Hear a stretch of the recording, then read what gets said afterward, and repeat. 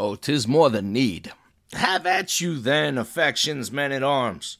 Oh, we have made a vow to study, lords, and in that vow we have forsworn our books.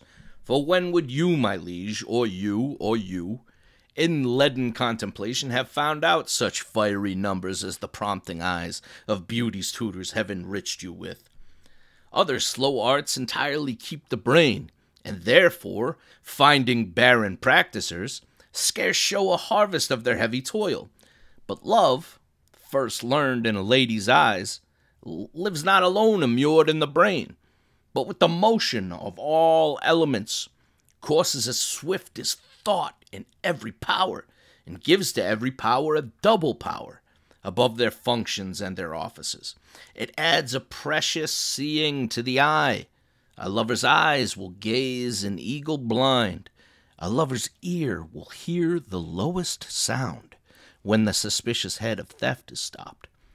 Love's feeling is more soft and sensible than are the tender horns of cuckold snails. Love's tongue proves dainty Bacchus gross in taste. For valor, is not love a Hercules, still climbing trees in the Hesperides? Subtle as Sphinx, as sweet and musical as bright Apollo's lute strung with his hair. And when love speaks, the voice of all the gods make heaven drowsy with the harmony.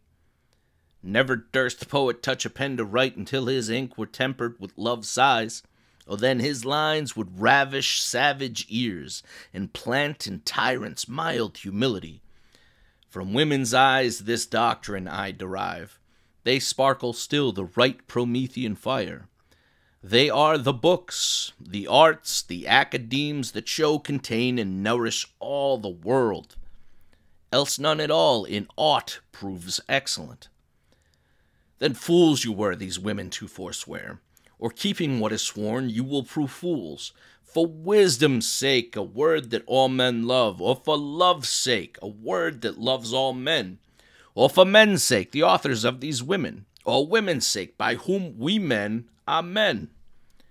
Let us once lose our oaths to find ourselves, or else we lose ourselves to keep our oaths. It is religion to be thus forsworn, for charity itself fulfills the law, and who can sever love from charity?